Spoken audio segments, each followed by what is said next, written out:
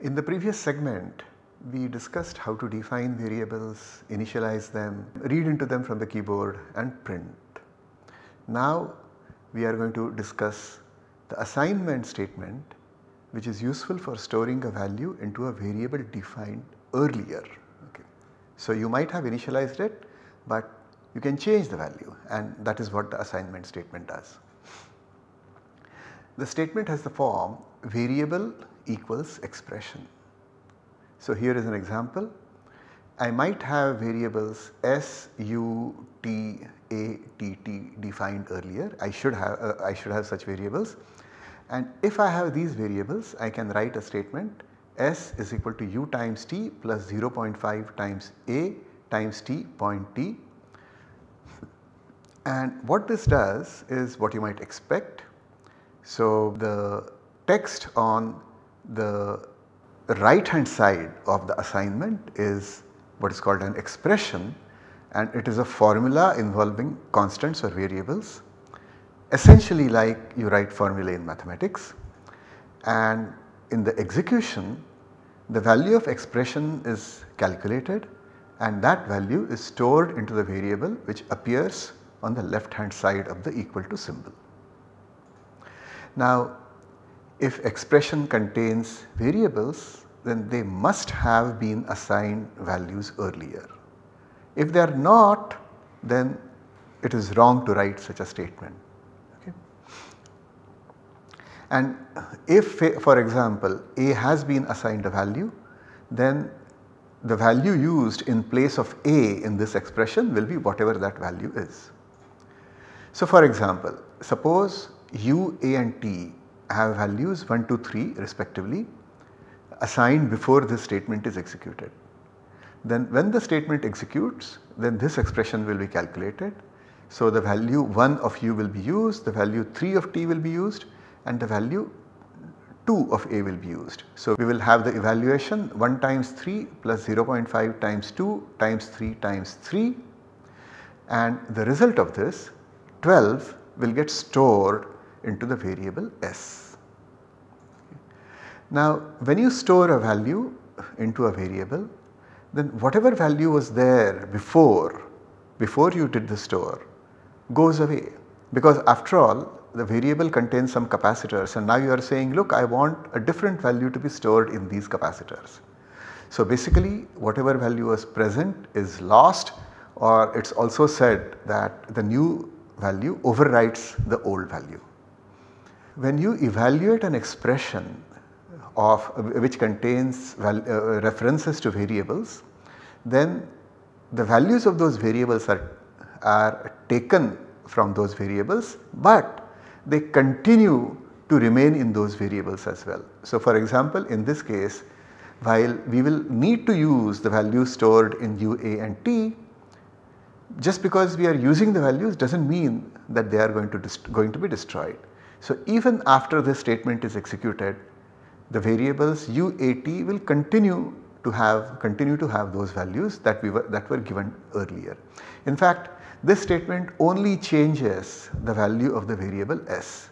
Whatever other variables we might have defined, those variables will remain as they are. Now when we write expressions, there are several rules, some of which are slightly unusual, but you will see that they are quite natural.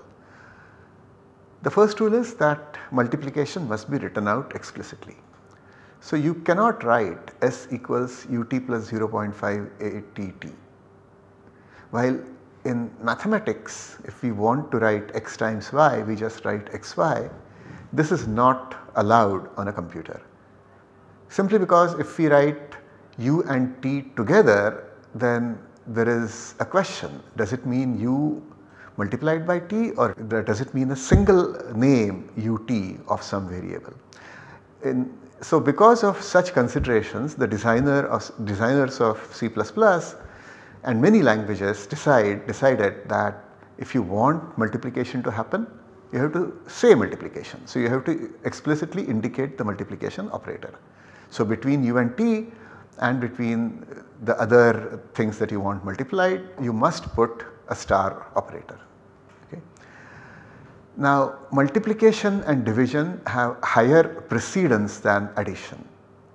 So this is like mathematics. So for example, in this case ut will be computed, then 0.5 a times t will get computed provided you had put in the multiplication operators, and only after that will the addition be computed. So between multiplication and division the precedence is the same, and between addition and subtraction also the precedence is the same. Okay. So operators of same precedence, if they appear and you have to make a choice between them, then the evaluation happens left to right. So the operator that is on the left side will get evaluated first. So we will see examples of all this. And inside expressions you can use parenthesis with the usual meaning. Now spaces can be put between operators and values if you like, but of course if you have an identifier which consists of several letters, you cannot split it with a space. Okay. So this for example is okay. So the first example there are no spaces, but in the second example there are spaces between on either side of the equality symbol as well as the plus.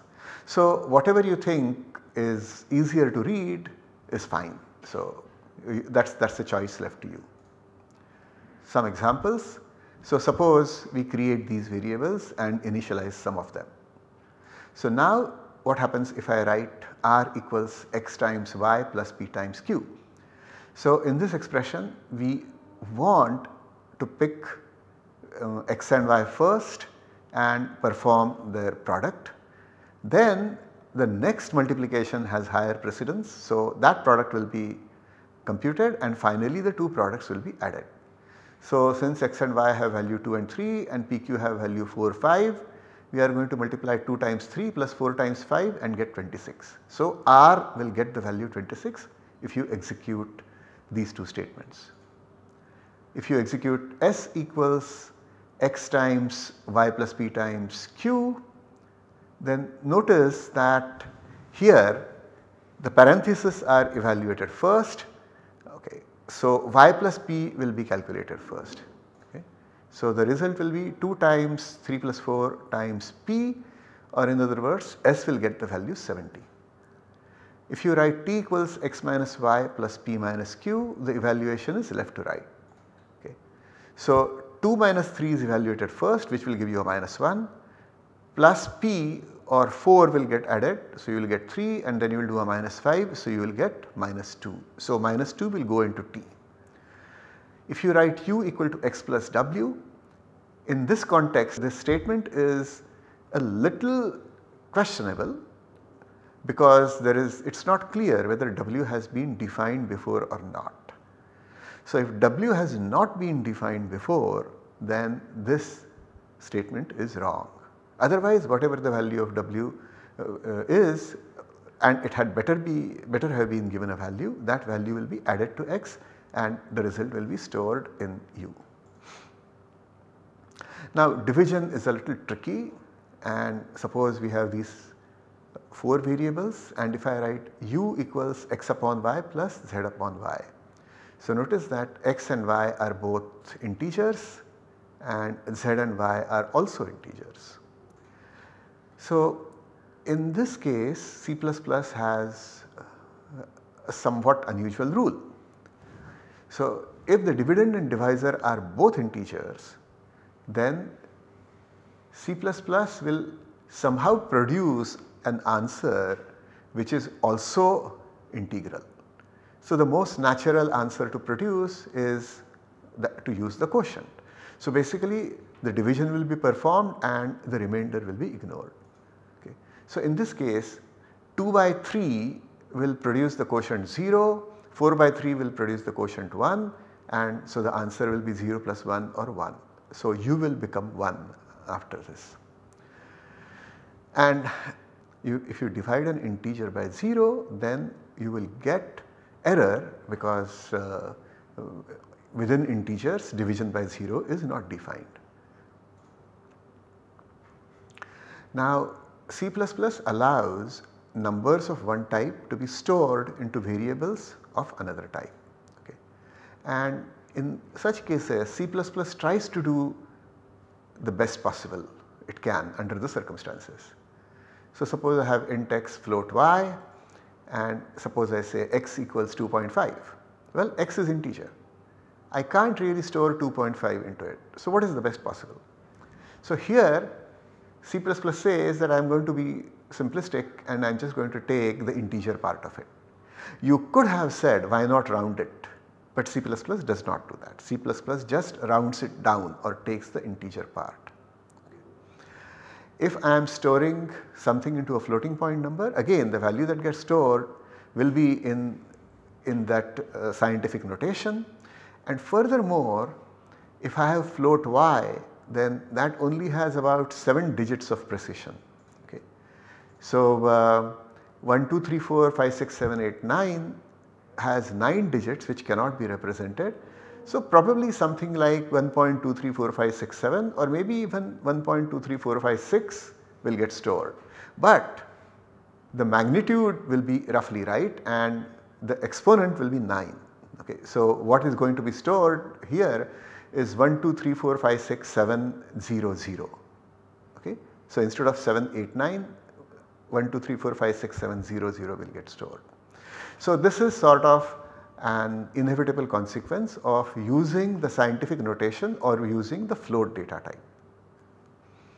So these remarks will apply also to the double data type, but the only thing is that the double data type can store far larger number of digits, something like 17, 18 digits can be stored. So in this case the representation will still be exact if you had used a double. Now C++ also allows you to mix different kinds of numbers when you operate on them. So I could write an expression A some operator B where A and B have different types. So here are the rules that C++ uses to evaluate such expressions. So if A and B have different data types, then they will be converted into the more expressive of those types. So what does that mean? Well, basically integers are less expressive than floating point.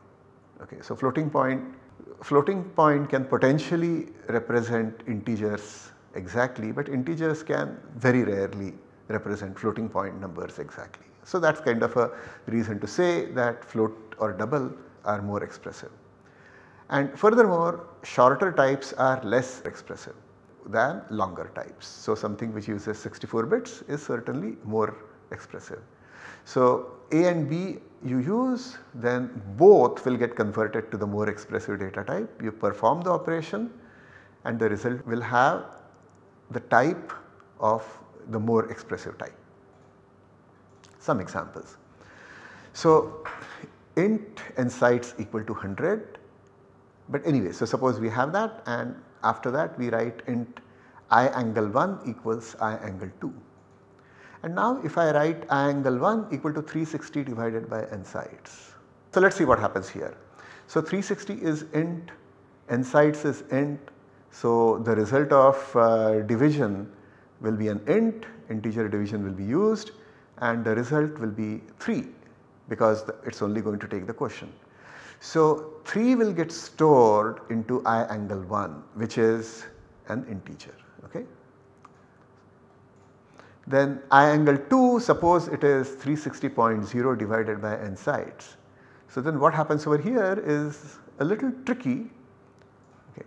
So 360 upon nsights, the numerator is double. So if you write any constant, by default it is double. Okay. So the numerator here is double, so denominator is also converted to double. So 100 is converted to double, then we do the division. So the result in this case will be 3.6. Okay. So the result of the expression on the right hand side 360.0 divided by nsights is actually going to be 3.6 now. However, but notice that I angle 2 is integer. So while storing, only the integer part will get stored. So we are going to do the same thing when the destination, the left hand side variables are going to be floats. So suppose you write f angle 360 upon nsights. So what happens? So 360 and insides are both integer, so the result for the expression is 3 and 3 will get stored into f angle 1. If on the other hand we write 360.0 divided by insides, then the result will be 3.6, okay, and that will be stored in f angle 2. So if you are expecting 3.6 to get stored, then that will get stored only in f angle 2. So this is something that you have to be careful about, especially when you mix integers and floating point values. Okay. One solution to this, which is kind of a simple solution but which often works, is really just to work with the data type double. So it has 17 bits of precision, and it will not do this kind of truncation. Okay. So that's something that you can think about. But anyway, very likely you will use doubles and ends mixed together, and in that case you do need to know these rules. Alright, now when you use either double or float or the equivalent of scientific notation, then there are some other things that you have to watch out for.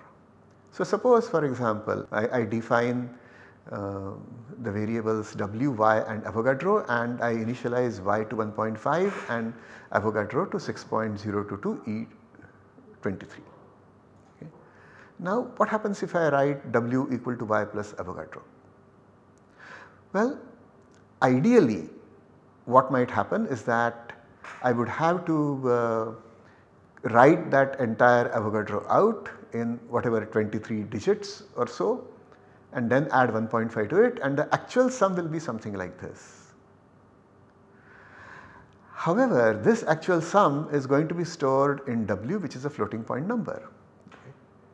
So w can only accommodate 23 bits, which is about 7 digits.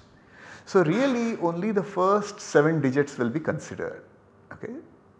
So everything after the 7th will get truncated. So to 7 digits of precision, Avogadro is really the same as y plus Avogadro. Okay. So w will receive the truncated value, that is the Avogadro itself. Okay. So basically if you are adding a very small number to a very large number, then the addition may not have any effect at all. Okay. So let us put together whatever you have learned or some of what we have learned to write a simple program. Okay. So in this program we are going to define two variables, centigrade and Fahrenheit, and you can guess what I am going to put into them. So first I am going to print out a message saying give the temperature in centigrade. Okay. So after that I will wait for the user to type in some value, and the cin statement will cause that value typed by the user to be stored in centigrade. Okay. Now I can calculate Fahrenheit, right. So the formula is the Fahrenheit value is centigrade value times 9 upon 5 plus 32. Okay.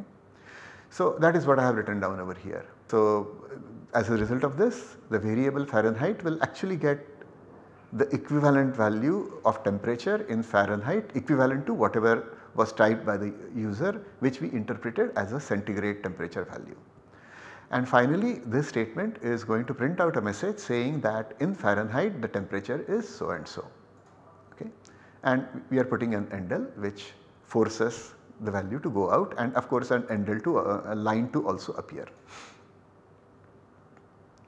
Now let me just ask you, okay, do I need to write 9.0 or will this work? Well, think about it for a second before you hear my answer perhaps. So here centigrade has been defined as a double variable. So when we do the first multiplication itself, the result will be a double. So again when we do the division, it will be a double divided by 5. But when you divide a double, then the result is going to be a double, and therefore we will not have any truncation and will indeed get the result calculated correctly. Okay, so I am going to stop the slides for a second and I am going to show you a demo of this program. Okay, so here I have the program that I showed you earlier all typed out. So I am going to now compile it. So I go back to my shell again and now I am going to compile it. So it has compiled and now I can execute it. So as soon as I execute it, as soon as I run it, I get the message, give temperature in centigrade. So, so we can give some temperature. So I guess if you want to check whether the program is behaving properly, maybe we should type in some value whose Fahrenheit equivalent we know. So say we type in 40 whose Fahrenheit equivalent is 104. So indeed it does print 104 and so our program is in fact running correctly. Okay, so now I want to make some comments about expressions. Specifically, where can expressions appear in the program? So basically expressions can appear on the right hand side of an assignment that we have already seen, but in general you could say that expressions can appear wherever a plain number can. Okay? So for example, in this code I can put numbers to initialize, but I can also put expressions. Okay? So instead of putting in a number I have put in an expression. Instead of putting in a number over here I have put in an expression. So now the initialization happens left to right. Okay? So U will get initialized, T will get initialized, A will get initialized. Okay? And then V and S will get initialized. Okay? So this is important because when you initialize V, you are using the values of U, A and T. So because the initialization is happening left to right, the correct values will be available over here and similarly for this. So for example, if you define variables in this manner where you are referencing a variable which has not yet been defined in the left to right order, then this is incorrect. To have this correct, you should really write y equal to 2 first and then x equal to 5 times y. Okay.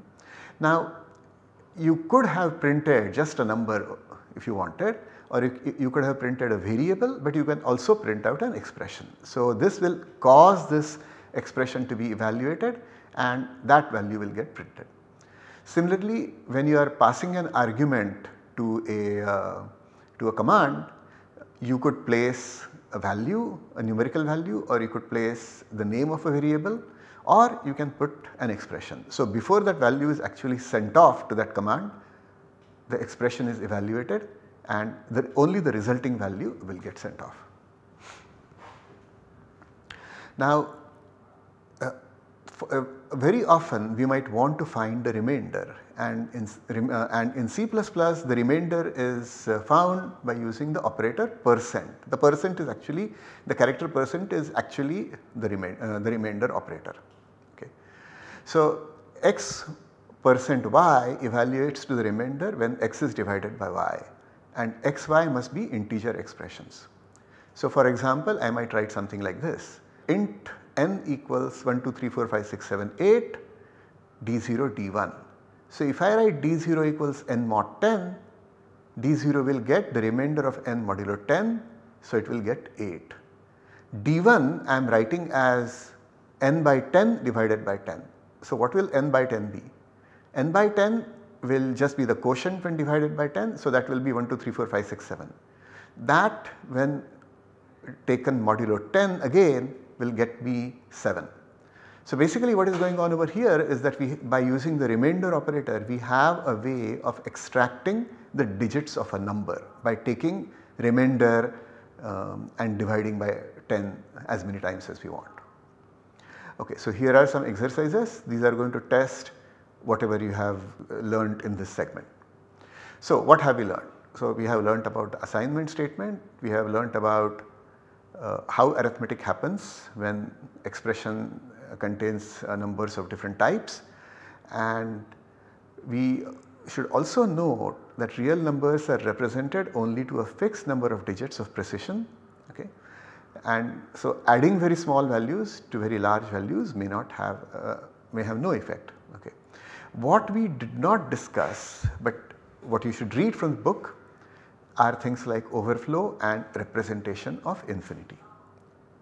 So we will stop this segment, we will end this segment here.